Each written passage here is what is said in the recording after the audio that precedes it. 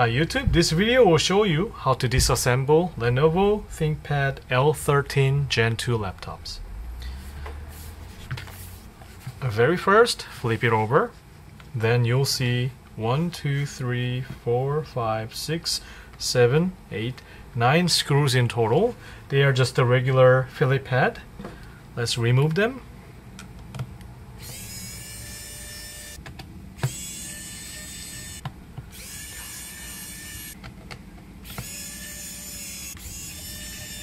I just noticed that these screws are not coming out from the bottom case. Okay, the last one.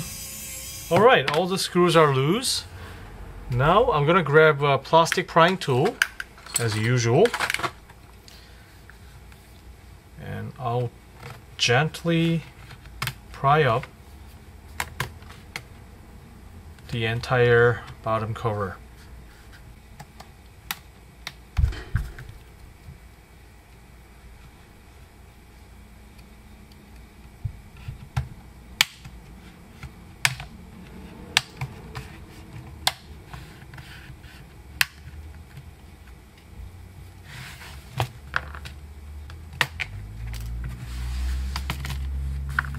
Okay, it's coming out.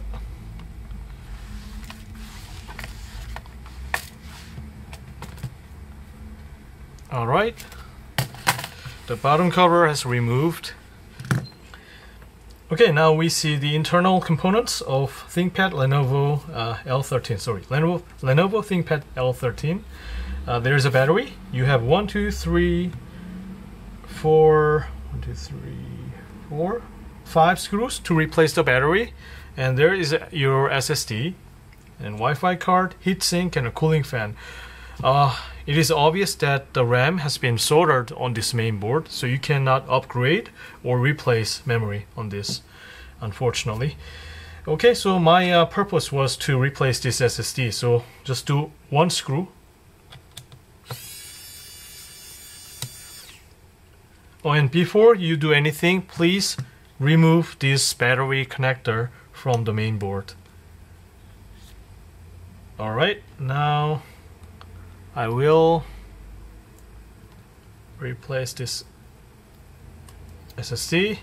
Looks like there is the thermal pad right here. So make sure you take it off and put it on the new SSD.